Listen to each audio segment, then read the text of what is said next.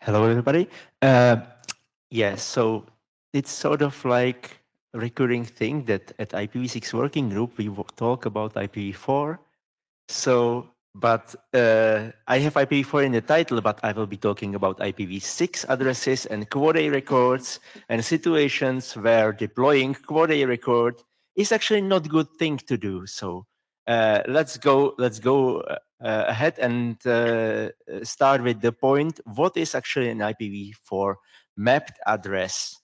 Uh, well, I should introduce myself. My name is Ondřej Caletka. I work for RIPE and CC. I'm part of the RIPE meeting technical team, which is taking care of the network and everything you see here, like the presentations and stuff like that. And we are trying as much as possible to remove IPv4 from our meeting network. Also for the reason that the number of devices connected to the meeting network is growing every single meeting, and we have our IPv4 pool is limited.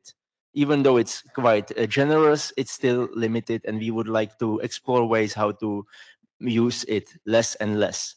But back to the IPv4 mapped addresses. What are they? You probably already have seen them. Is there anybody who never seen address starting as : FFFF and then IPv4 address? Can you raise the hand? There's one person in the room who haven't seen it yet. Two, okay, good. Uh, uh, There are IPv4, IPv6 addresses like any other. The thing is, it's completely valid to write IPv6 address in a way that the last 32 bits of the IPv6 address would be right exactly like IPv4 address. So don't make yourself fooled by the fact that you see IPv4 address at the end. It's just completely legal and valid way of writing IPv6 address, and you could also write those numbers in hex. They are invented for one particular reason, and that is IPv4 compatibility in IPv6 socket API. And I'm already apologizing in advance. It is really hard to pronounce right IPv4 and IPv6. So if I make mistake by any chance, just shout at me and I will try to fix it. Let's just quickly talk about Socket API, because we are here network engineers, but I don't know how many of us have ever programmed anything that was actually speaking with network. So I will do a quick crash course on how to program IPv6 enabled application using BSD Sockets API, which is what every operating system is using basically. So let's start with the case of IPv4 client application, might be, for instance, web browser. If the application is IPv4 only, it's very simple. It starts with library function socket, which will create a socket. Then the call connect will connect this socket to a particular IPv4 address. And once we have connected socket, we can send and receive data. That's easy. What if we want to expand this up to support IPv6 as well? Well, then we have to put something in front of it that will decide whether the address that we want to connect is IPv4, and in that case, we go the same path that we went before. Or if it's v6, we go the slightly different path which only differs in that packet family or address family of the socket that we ask the operating system to create for us. The rest is basically the same. So on clients, there's no need for IPv4 mapped address, and everything is basically quite straightforward and quite easy to adapt to support v6. Let's look at the server. The server has a little bit more calls that so you create socket as well, but you have to bind it to some particular address and port, and then you have to listen on that socket. And once you do it, you will get a listening socket. And with every single connection that comes to the listening socket, you will call an accept, which will accept that connection and serve that particular connection. So in IPv4 only case, it's pretty easy. It's this left part of this slide. But if you want to support IPv6, the problem here is you somehow have to support both IPv4 and IPv6 at the same time. So chances are you may spawn a different thread or different process that will do exactly the same what you do for v4, but for v6. But if your application that you are trying to fix for support v6 doesn't support threads, or you don't want threads or forked process or anything like that for some reason, then you have an issue. So for that, you can fix this by doing it, let's say, event driven. So basically you can prepare socket for listening on v4, then you can prepare socket for listening on v6.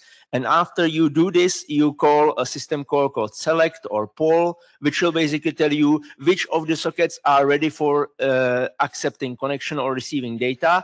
And then you will serve every single connection in one thread. So it's possible to do, but you can see that the application flow now became much more complex. And the reason, this complexity reason that could be stopping us from adopting IPv4 only applications to support IPv6. By the way, I'm here talking like about situation 20 years in past. Nowadays, this is not an current issue that there will be apps not supporting v6, at least not in the majority of the things. So because of this complexity that might be unnecessary, there's this thing called IPv4 compatibility of IPv6 sockets. So IPv6 sockets might be able to receive IPv4 traffic as well. So that means you can only deploy application that will only open IPv6 socket, and yet it will be able to communicate with both IPv4 and IPv6 internet. This will make your server application simpler. So that's the reason why it was invented. The thing is, the application is only opening IPv6 socket regarding the API, and therefore it only sees IPv6 addresses. But as I said, the socket supports also IPv4 operation. So that is exactly the use case for IPv4-mapped IPv6 address. So basically from the socket, you will always get IPv6 address. Either it's real IPv6 address, if it's IPv6 connection, or it's IPv4-mapped IPv6 address, if the connection that the socket is creating is actually IPv4. It's important to stress that there is no translation happening. The operating system is talking native IPv4. There is no IPv6 address existing anywhere. Sorry, no IPv6 packet existing anywhere that would contain IPv4-mapped IPv6 address inside. No such thing exists. This is not a translation. This is just the way, because the API is only allowing you to send you 128-bit numbers. So you have to somehow put the 32-bit number into the 128 number field, and this is how you fill it. This is the only way. There is no SIIT transaction, how we know, for instance, from NAT64. And in the end, this is not recommended. So no new applications should be relying on this. It was mostly invented for, as I said, converting old applications to support v6 with as little effort possible. If you are writing a new application that is proper one, you should write it in a way that supports 2 parallel sockets open at the same time, and open 1 socket for IPv4, which would be IPv4 socket, and 1 socket for IPv6, or possible more of them if you want to listen on more ports or more addresses. So this is the proper solution. This is only like workaround for application that can only open 1 socket and work with 1 socket. The problem with this approach is also that you cannot trust whether IPv6 stack is actually present in your computer, because there are still people who are turning IPv6 off, even on operating systems that are supporting it. You might have noticed that Microsoft, for instance, has this knowledge base article saying that if you turn off IPv6 support in Windows Server, you will get it into unsupported configurations and things will break.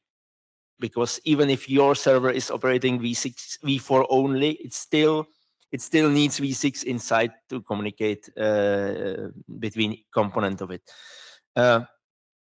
And there is also this issue that because this has some security implications, OpenBSD deliberately decided not to support this. So you cannot get IPv4 compatible IPv6 socket in OpenBSD.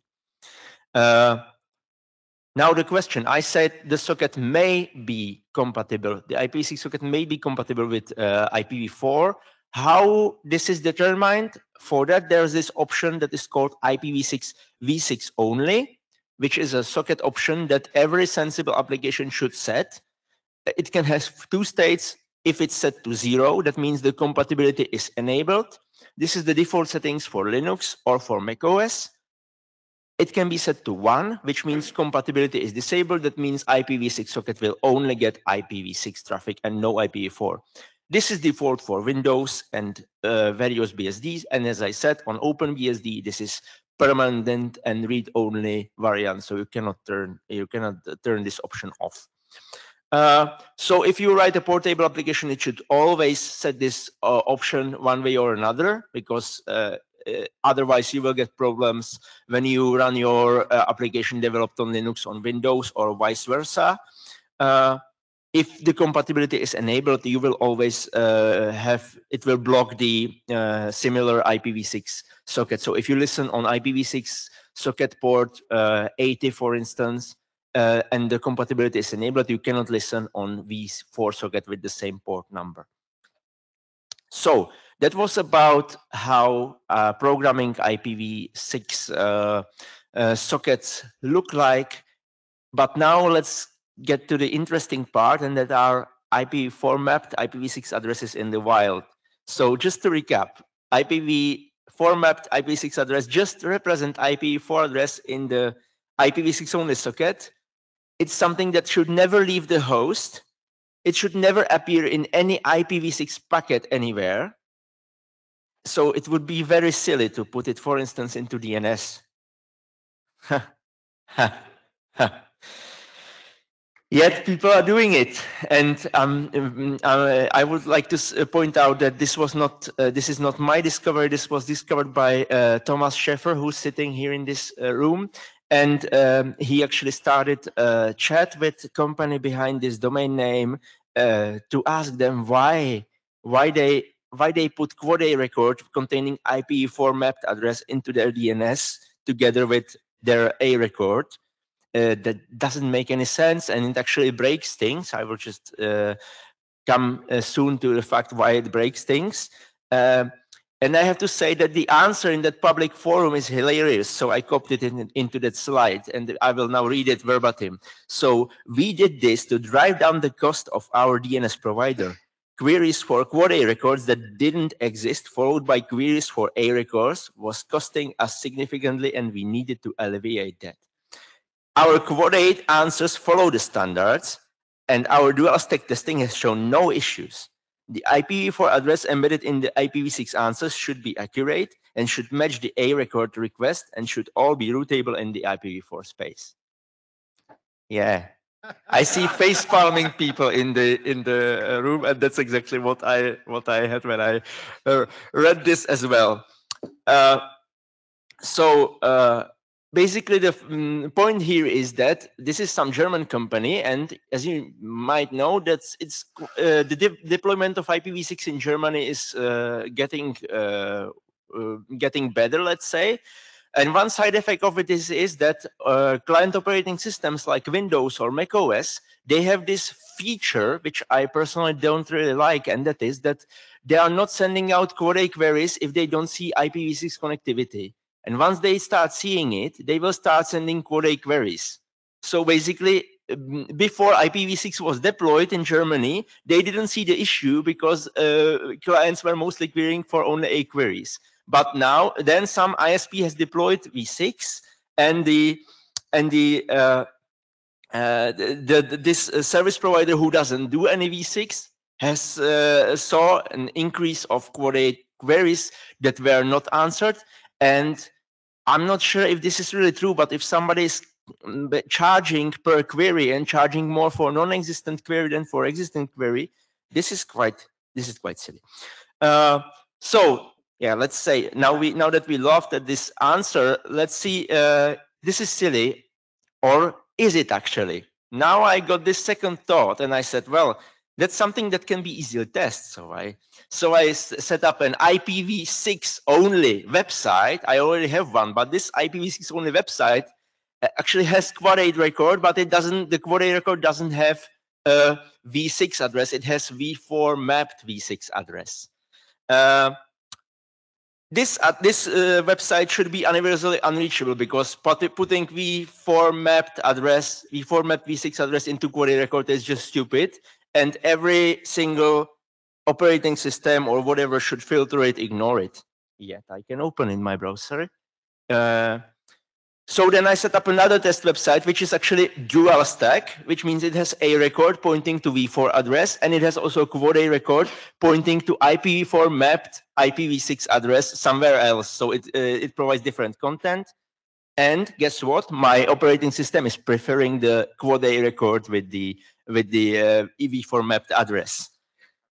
So this looks like we have a problem. Of course, the results can vary. For instance, I haven't seen the problem on Android, so kudos to Android developers.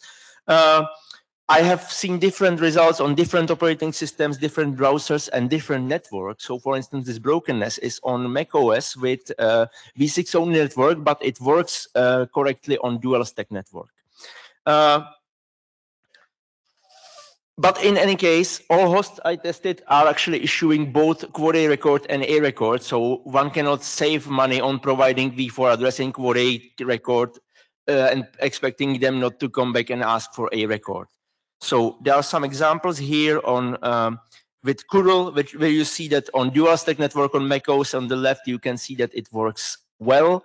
On the right-hand side, you see on IPv6 only network that you somehow can connect to this Quad 8 record containing IPv4-mapped address. So it seems that there is some confusion where even if it comes from Quad 8 record as IPv6 address, somewhere in the stack of the stack of the operating system gets confused, and once it sees IPv4-mapped IPv6 address, it will convert it gracefully to IPv4 native address and communicate with it instead, which should not happen. This is basically the reason why OpenBSD decided not to support this at all, because there's always this risk of confusion if you are using different type of addresses for different purposes. The question is this really a problem? Because we have happy eyeballs, and happy eyeballs are very successful in hiding broken IPv6 connectivity. And this is just one of the many examples of broken IPv6 connectivity, because the Quad 8 record just contains wrong information. It might break DNS 6.4, but there's a very easy fix. And actually in the meeting network, when DNS 6.4 is on, which will be after this session, there's a filtering setup that is not allowing anything else than global unicast addresses in Quad 8 records. Therefore, these addresses will be filtered by DNS resolver. But the fact that the computer itself is, let's say, vulnerable, I would not call this vulnerability, but some security people might, is a little bit concerning. So my last slide and takeaway here is, what can we do about this? Well, if you are a DNS 6.4 operator, then you should definitely set a filter, set your DNS 6.4 to ignore all Quad 8 record containing anything else than global unicast address space, because it doesn't make sense to have anything else in Quad 8 records.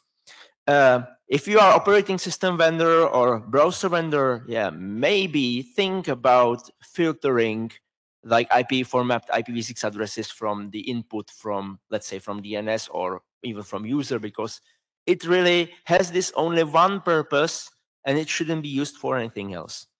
If you are a DNS hoster, then you probably should not charge people more for empty responses than for responses with data, because then people start doing weird things. And well, anyone volunteering to maybe bring this to IETF, because there was this problem that actually Thomas was asking on Mattermost and sorry, Mastodon, and it was that whether there is like an RFC that is clearly saying that you should not put a IPv4-mapped address into DNS, because apparently nobody thought somebody would be as silly to do it, so nobody wrote it explicitly anywhere.